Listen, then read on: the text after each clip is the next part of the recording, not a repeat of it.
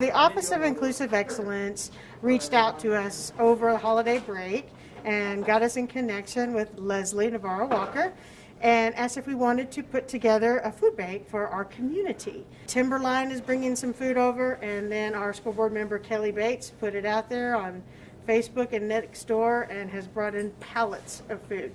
As you can see, our shelves have already started to be filled, and we're looking for much more to come. Our challenge was to do the Super Bowl this January and to bring in as many canned goods to fill our new food pantry over at Thunder Ridge Middle School. And so this is Super Bowl, and each class had the challenge to bring as many items, and the class that had the most got popcorn party. It's really exciting, and like even if you don't win a contest or something, it's really fun to like help or share, and me and my friends brought a lot. To have this come about winter break, and here we are February 1st with a room practically set up, ready to go.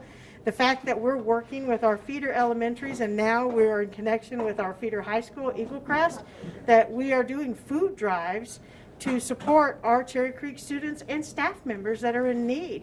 That is just phenomenal to have just a group of schools, community members coming together to support our community in need.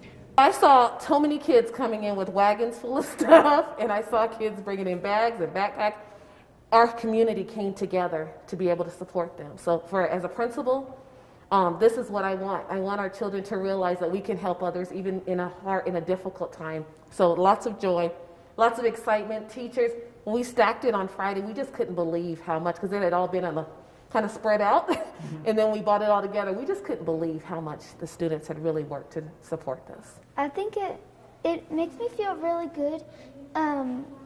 This shows me that all of the school, even if people didn't donate, we all care. No matter what your situation is, that, you know, Thunder Ridge and Cherry Creek is family. And when you need something, we're there for you.